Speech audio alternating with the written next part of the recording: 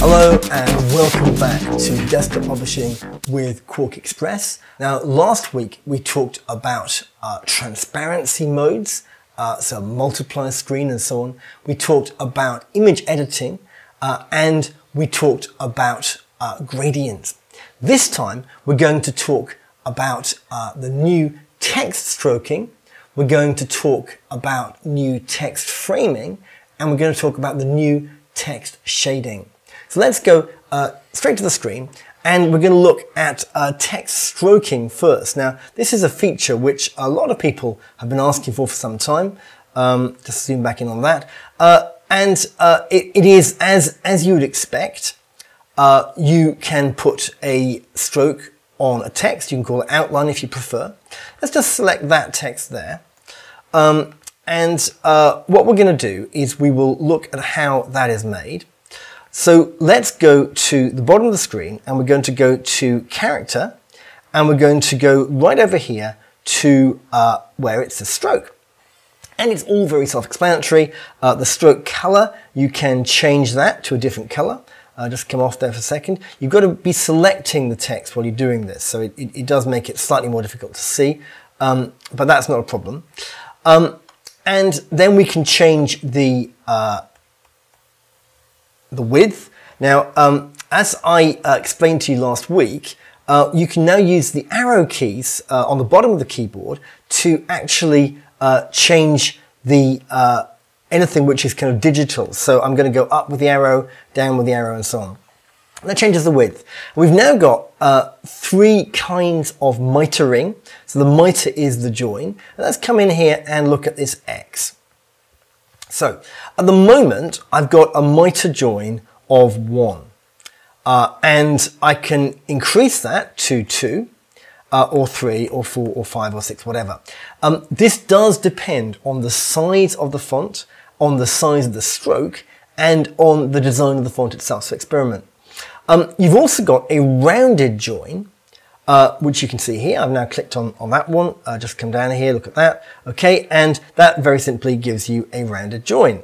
Not too difficult. And finally, you have a mitered join. That's always the same mitered join. So if you don't want to play with the numbers, you just get this straight one. Now, on the letter X, that's not so interesting to look at. So let's go to a K here. And the K is interesting because it's got different angles, so at least this K in Helvetica does. And what I'm going to do now, I'm just going to select that K, and I've got a width of 12. I've turned no fill on over here, so you can have it filled or you can have it unfilled. And I've now got a miter limit of 3. Let's drop that down to 1. And you'll see that here we've got an angle, a different angle, yet a third angle, a fourth angle. Now, what's going to happen here is that as we change the miter limit, those angles were going to change differently. So, on miter limit 1, everything is mitered off. On miter limit 2, look at that, these angles here have become sharp angles. So let me go back to 1 and see that's now changing to back the mitered again. But even on 2, this one has stayed the same. Let's go back to the screen. So miter limit 1, all the angles are mitered off. Miter limit 2, only that sharper angle is mitered off. And if I go to 3, that now becomes a sharp angle. If I increase that further, that doesn't really make any difference. Now, you can go up quite high in the miter limits. You can't go below 1. That enables you to do interesting things with fonts and to have quite a degree of control. If you want to have that ITC machine look, beloved by American sports t-shirts, so let's just go to Helvetica Bold. But you don't want to use ITC machine, you want to use Helvetica because it's what you're using. You can now have that mitered join look quite easily, and actually if we do no fill, then it becomes all the more apparent. So let's get in there and have a look at that one. So you get a different look. Now, I've got to say that when this first was discussed on the Quark Facebook page, I would strongly recommend you get on that page and become a member of that group. I really wasn't that keen on the idea of introducing stroke text, because stroke text is not as the font designer designed it. So be careful here. Just because you can do it doesn't necessarily mean that you should do it. Well, okay, that's my caveat, that's my word of warning. You do whatever you want to do. Let's go on and talk now about text shading.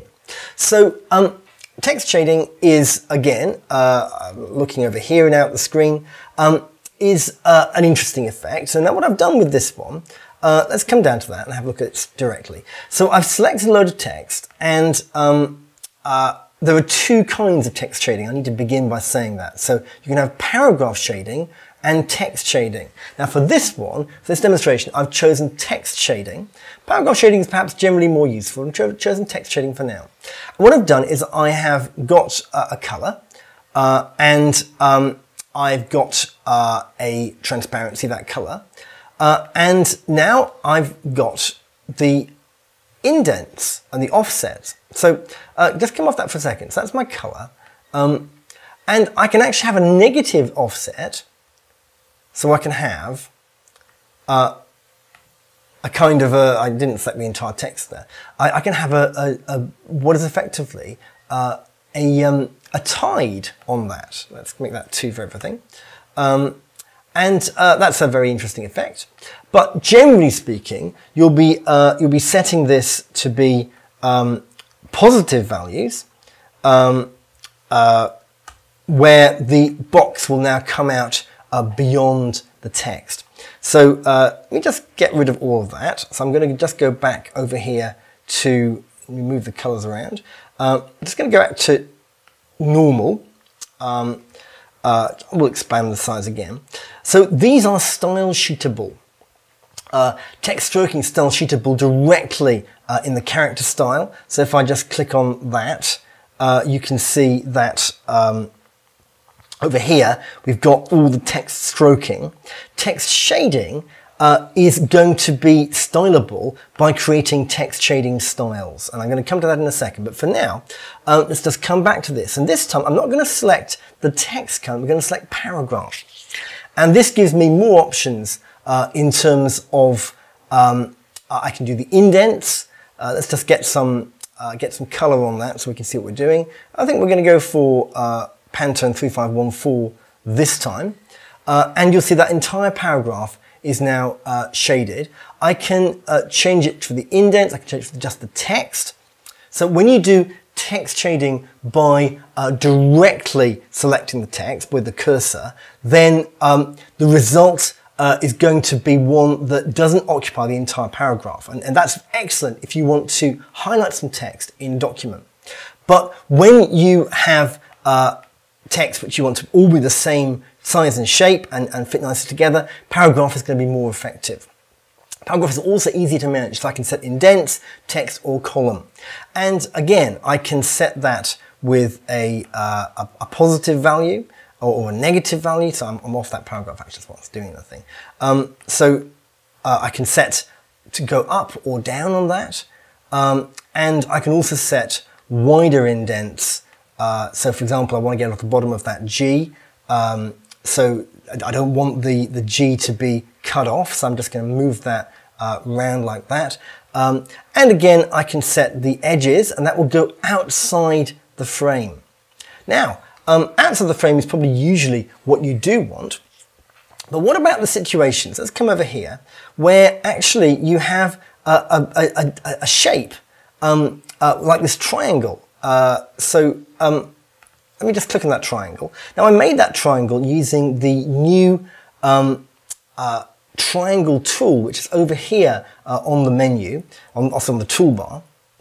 And that's one of a number of shape tools which use the power of the shape maker, and shape maker is of course still there in utilities if you want to use it.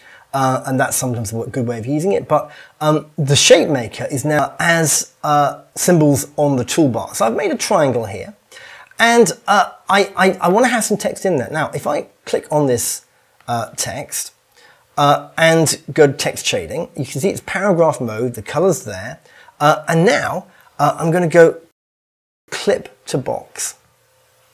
Wow, look at that.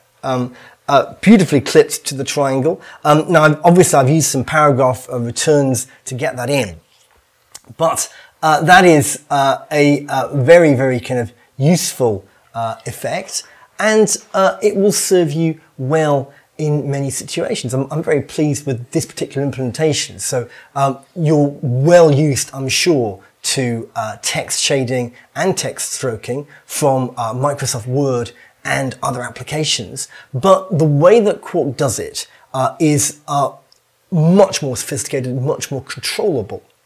Now, we don't just have the text shading, we also have text framing. So, okay, here is a text frame, and again, I've created this using the text mode. Again, I could have gone to paragraph mode. I'm using the text mode here. I think I have anyway. Let's just check that. No, I've used paragraph mode. Okay, so what you can see here is we get to choose between paragraph and text mode. So I'm in paragraph mode, and I've ignored this side, and I'm now over here on this side, looking at the framing options themselves. And what are we seeing here? Well, solid. I'm taking, so I could take all dots. That's quite fun. I can again change the size. I love that with dots. I could play with it all day. I can change the color and the opacity. Now, one thing that is worth understanding is that the text framing and shading is actually gradientable.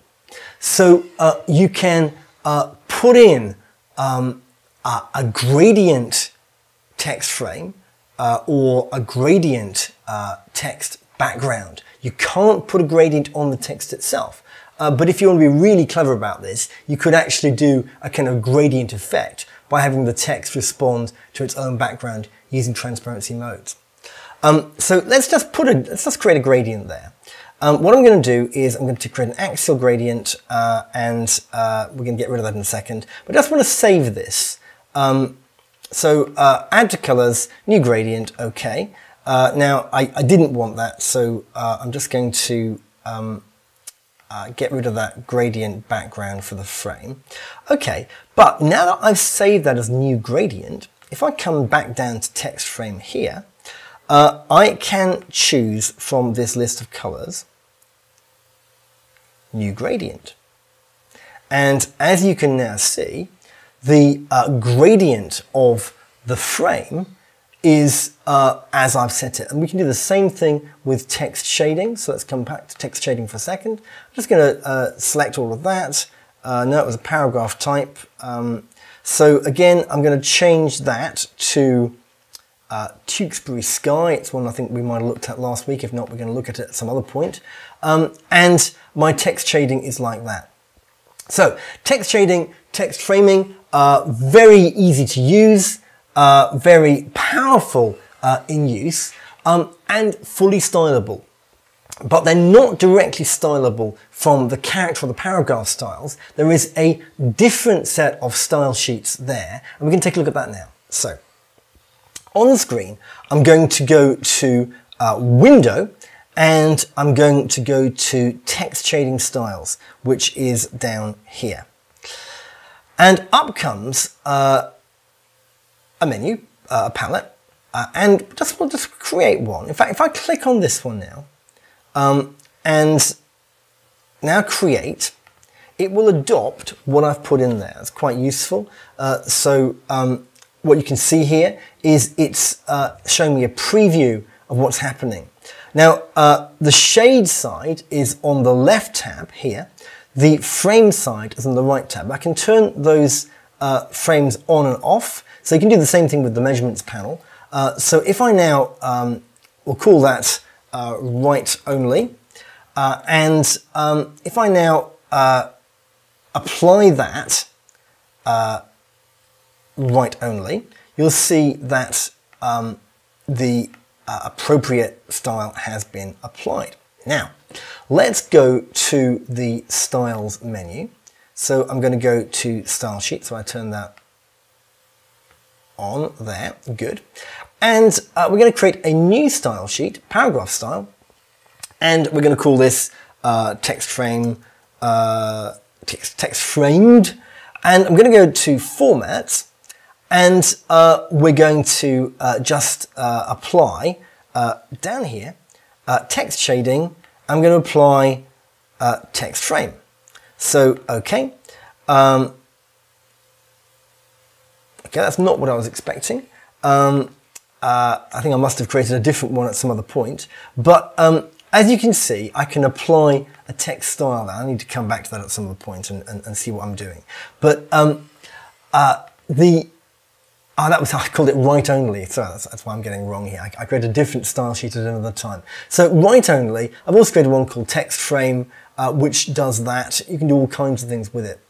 Now you can do the same thing with a character style. So if we create a character style now, and you can apply text shading. So this time we are going to get it correct. We're going to call it write only. If I now just come out of that and say, I think I might have changed the entire document there, but if I now, so let's change that. So text shading, no, I didn't do that. So what was I doing? Okay, let's create a new character style. We're going to call this text shaded. Sorry, I'm losing myself there. I'm going to take text shading is text frame. And now I'm just going to select that, and we'll do that. And you can see that it's actually now got both text frames applied to it. And there are more things you can do with that. Well, that's all we've got time for this week. We're going to look next week at some more of the new features. I am hugely excited by the way these things work together in combination. It's not just that Quark has introduced 16 new features and 16 enhanced features, it's that the combinations of these new features are extremely powerful. I'm discovering new things with every time I play with this. I've already done the new book, Desktop Publishing with QuarkXPress 2017, using the final master version of QuarkXPress 2017, and it saved me literally days in terms of doing things like the output sharpening, which we looked at last week. Well, that's all we've got time for this time. The new book is out. Please do have a look at it on Amazon or your local bookseller. From now, happy Quarking.